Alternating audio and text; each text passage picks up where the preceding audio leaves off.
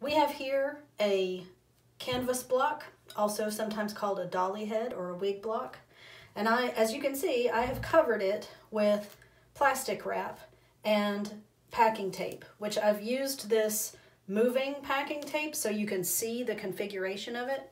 You pull off enough plastic wrap to go from here up over the top and down to the other side. Tear that off, smooth it down nicely, and you'll secure it first at the base here where the neck is.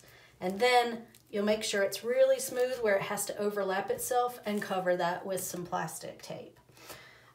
Then if you like, you can hit it with a hair dryer. The heat will sometimes make the plastic wrap shrink down tighter.